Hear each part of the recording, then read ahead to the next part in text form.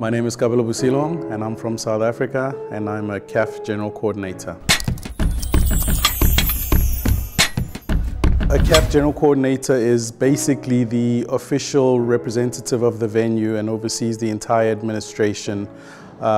He is obviously responsible for ensuring that every single match is perfectly organized and with all the other venues in sync. On match day, the General Coordinator usually comes to the venue 6 to 8 hours before kickoff, and when he arrives, the first thing that he does is to check the pitch. You check the goalposts, the corner flags, and after you check the pitch, then we go and check the flag protocol, and that's where we look at the flags, the lines, the lineup of the flags in terms of the order, and then we check the technical areas, the benches, the team benches where the teams are going to sit, where the fourth official and the referee sit, make sure that everything is functioning, all the branding is in place. Then we go up to the VIP hospitality area and we sit where the CAF president would be sitting to make sure that what would he see when he's sitting in the chair? Would everything look okay in that chair? Would the flags look okay? Would the pitch look okay from that view? And then we go to check the official clock. You have, as a GC, to synchronize your watch with the official broadcaster, so you make sure that your time aligns with the broadcast time so that the match can kick off at the same time.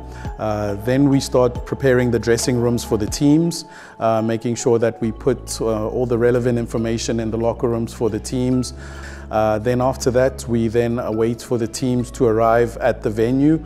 Once the teams arrive, that's when the General Coordinator then receives the teams and then receives the start lists, which is a very crucial point in the match because that's when we know who the starting 11 is and who the substitutes are.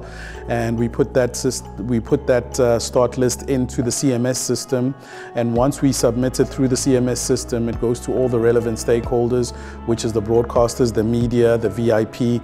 They get now the official start list, and if within a few minutes after we submit the start list, that's when the General Coordinator will then go to do the fourth official checks. We'll go with the fourth official to each of the dressing room and ensure that all the players that are on the start list are players that are credited to play in this tournament, and we check their jersey and their accreditation to ensure that those are the specific players that are mentioned on the start list. When it comes to a final, then we usually have the medal ceremony, and that's where then the GC will be involved in making sure that the stage and the whole protocol around the match, the medal ceremony takes place in the correct order, and making sure that the tournament ends off in a good atmosphere with the winning team lifting the trophy.